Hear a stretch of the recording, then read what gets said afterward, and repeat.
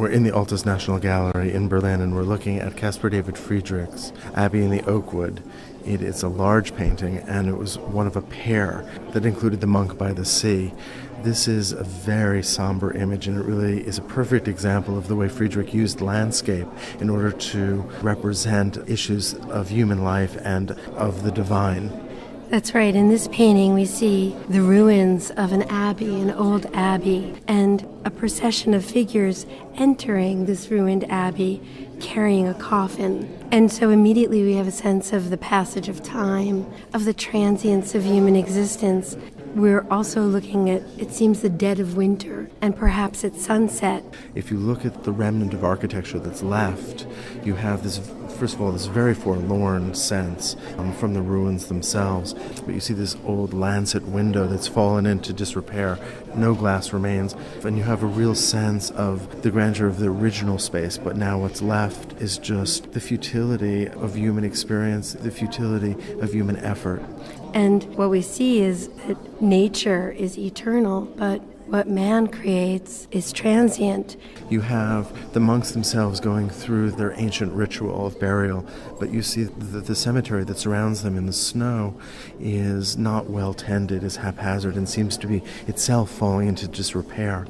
The abbey refers back to the medieval tradition, but that's now fallen away.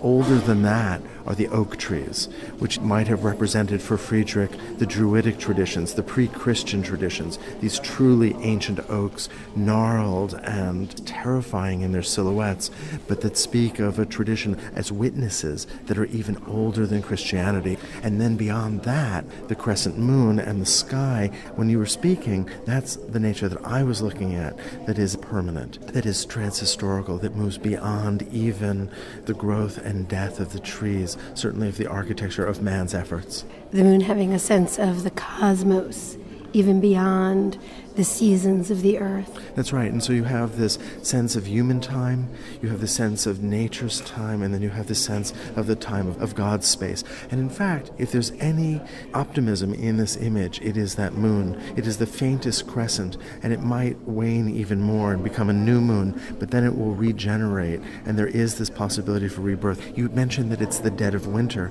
but spring will come. And so even if it seems quite distant now in this sort of bleak twilight, there is the sense that there will be renewal. So we may have a suggestion of resurrection. In the cycles of the moon, we have the crosses that are part of the cemetery. We have the cross that forms part of the ruin of the abbey, and that suggestion of resurrection.